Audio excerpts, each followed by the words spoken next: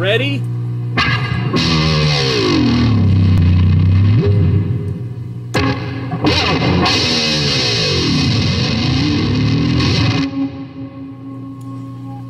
Okay. Alright, so wow.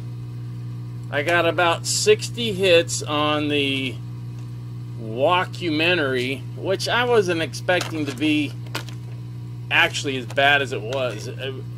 Trouble is, I got down there, I wasn't really feeling it, and the guy I brought with me was making it worse because he just wanted to bail, and he wasn't, you know, he's my roadie. He was there on and off. He was like a part-time roadie. Roadie for one band, then he didn't, then he would, then he wouldn't, then he would, you know, because he was doing his thing, his own thing. But when he got the chance, he would go down and do all this stuff. So I figured I'd bring him, and we just walk down the strip. I'm talking about the walkumentary I did Saturday night. I went down at 11:30. So I'd be hitting there, I'd be hitting the whiskey at midnight. Midnight, Saturday night, Sunset Strip. You know why? Because of that damn Motley Crue song. And the new one. Not Like a Virgin, the other one. The Doit. Or the rapper. So apparently a guy can rap over a Motley Crue song or in a Motley Crue song. People love it. If they cover Like a Virgin, they hate it. Even though they made the chorus very heavy, I guess it's a lot of non-musicians hearing it and not getting how actually what an incredible arrangement that is. Taking such a poppy, goofy song and making it heavy and mocking the whole Virgin thing, but too much for people to take in. All I did is make 2 comments, and I spent 3 days arguing with hundreds of people, and they're still attacking me, so I just stopped. The internet. So, you know, some people, a guy said, you know, you're onto something, you should go down there and do this every week. I'm like, why? The whole point of that video is to show the scene is dead. It's deader than dead. Because I'm going from 89 to 2019. In 89, it was still flooded. And see, when I got there, I should have said, actually, in 89, I was walking my girlfriend on a chain leash. And she would hand the flyers out, because that was the vampire thing. So, because, you know, at that point, you're trying to figure, what can we do to get noticed? If you hand a flyer to somebody other than a girl, they usually just crumple it up and throw it. And, you know, if they're jerks. And then you go, thanks, dick. Or whatever. So we had to get a gimmick. So I said, we should walk our girlfriends on leashes. Since the singer already did that in the show, in the act, he'd walk, because after she turned into a vampire, he had to keep her on a leash. You know, he'd yank her around, and I'd push her, and, you know, it was cool. It was fun. She was a good actress, too. The one, Anna, I think her name was. The other one, she was just his girlfriend, and she was cool because she did it, but the acting wasn't as good, and we couldn't do all the stuff we used to. Like the ripping out of the heart and scalping her. We did everything. We ripped her heart out. We scalped the girl. We, of course, slit her throat. That got a lot of negative publicity, actually, that we were, you know, abuse against women. And then when I put the pictures up, you know, a couple years ago, whoa, everybody went crazy. It's like, man, times have really changed. And so I've noticed that Motley Crue, and I know I'm talking, but, you know, I've noticed that they have started to backpedal because people, as they start asking questions about, well, it looks like you took advantage of girls, and that there was a lot of sexist stuff going on, and drug addiction. So he's like, well, Nikki, who's got to do it because the guy that started the band, the guy that actually had the band name, the songs, a lot of the ideas for the show were Mick, and his brother-in-law footed the bill for them to do it. Otherwise, would have never happened. Nicky and Tommy would have never done anything because Nicky didn't know what he was doing. He had good ideas, but he didn't know how to write. Mick did. That's how it... See, but now Nicky can do his own thing. He's 60 years old. He should be able to do something. And so he's spinning it because of the new way the world is. You can't say what you want, what's on your mind, because of political correctness, which I hate. Political correctness is evil. It's tyranny with manners. That's what it is. That's a quote by Charlton Heston, another guy we don't have anymore to say things to piss people off. All we got is Ted Nugent, and he's half insane. He does it for just to piss people off. When Charlton Heston did it, he was actually stating truth. Ted's stating truth mixed with stuff to piss people off, which is fine, but it gets old after a while. Even I'm like, oh, okay, all right, go on. But whatever. Still like old Ted.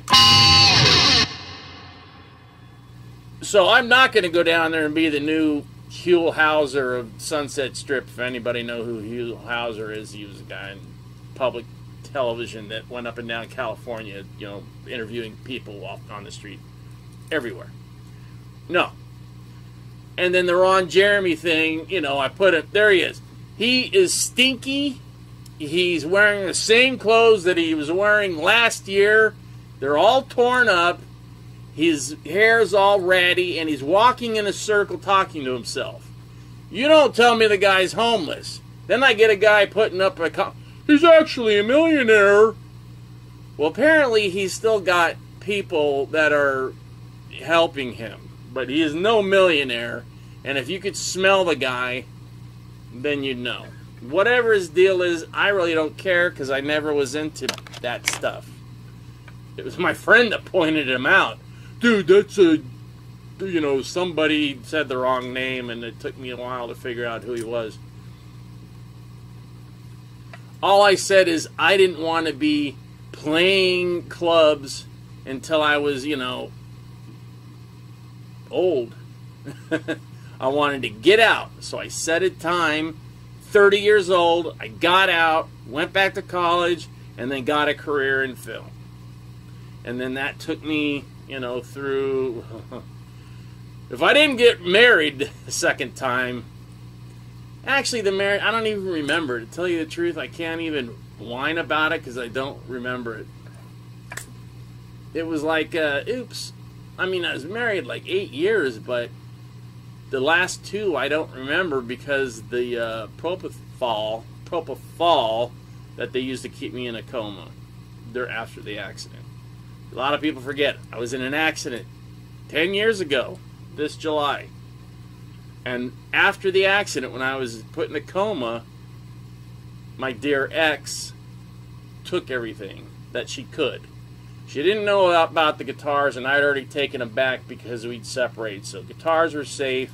I had cars, couldn't touch that. The only thing she could touch, unfortunately, was a lot of my DVDs and stuff from, you know, my old recordings. And she says she threw them all in a box, and I took them. I believe her. I just haven't been able to find the box. She did take money, but she didn't know about the other bank accounts I had, so I was safe there. She didn't take that much. She took about like 30 grand.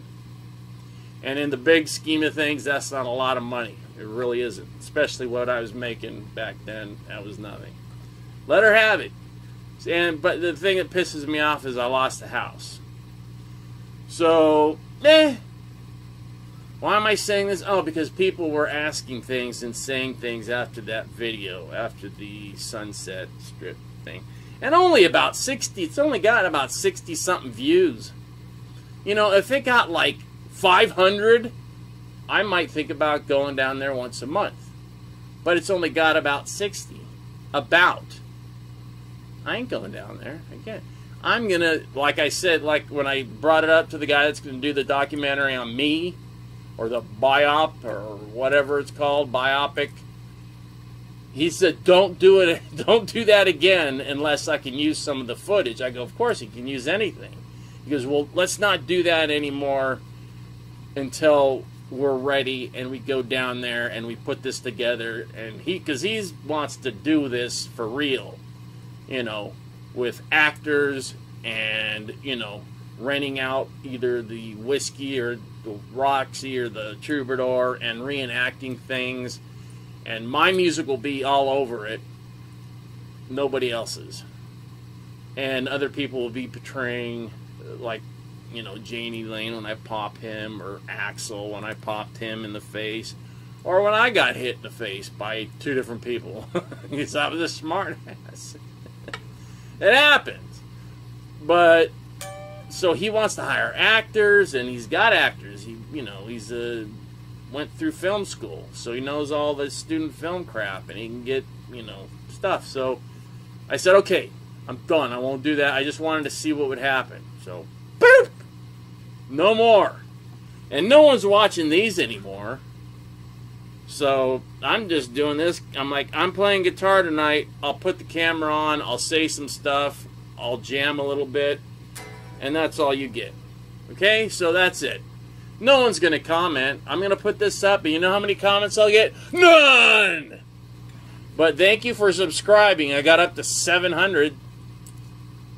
Now I just need to get to 1,000.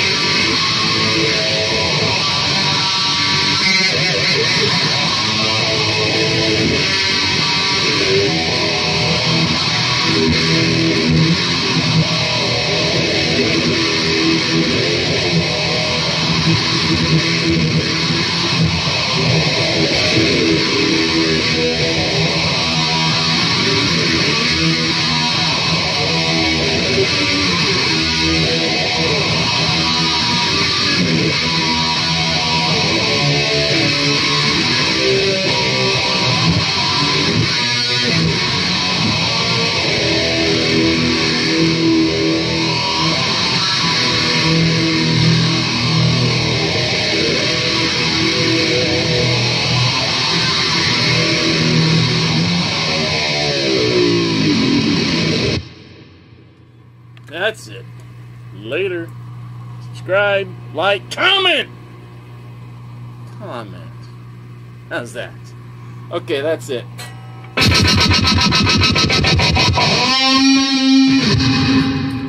Later. Hit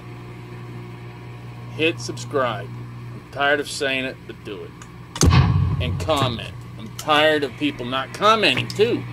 It's like I'm playing to air.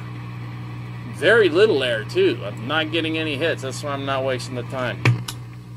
Later. I know I'm doing the same thing over and over, but I haven't been able to think anything new because I'm trying to finish the album, which will be done in a couple months, and get that movie done, which is all way more important than this. I'd love to, go through all the different guitars I have, but they're all on there. I could do it again, but it would take months. So, you're getting stuck with same old song and dance. Really just wanted to come on here and explain the Saturday night down at the Strip, which really not a lot of people saw. So that ain't gonna happen. I might go back down, but not for a while. And if I do, it's to help him do stock footage shots for whatever. All right? Subscribe. Have a good night.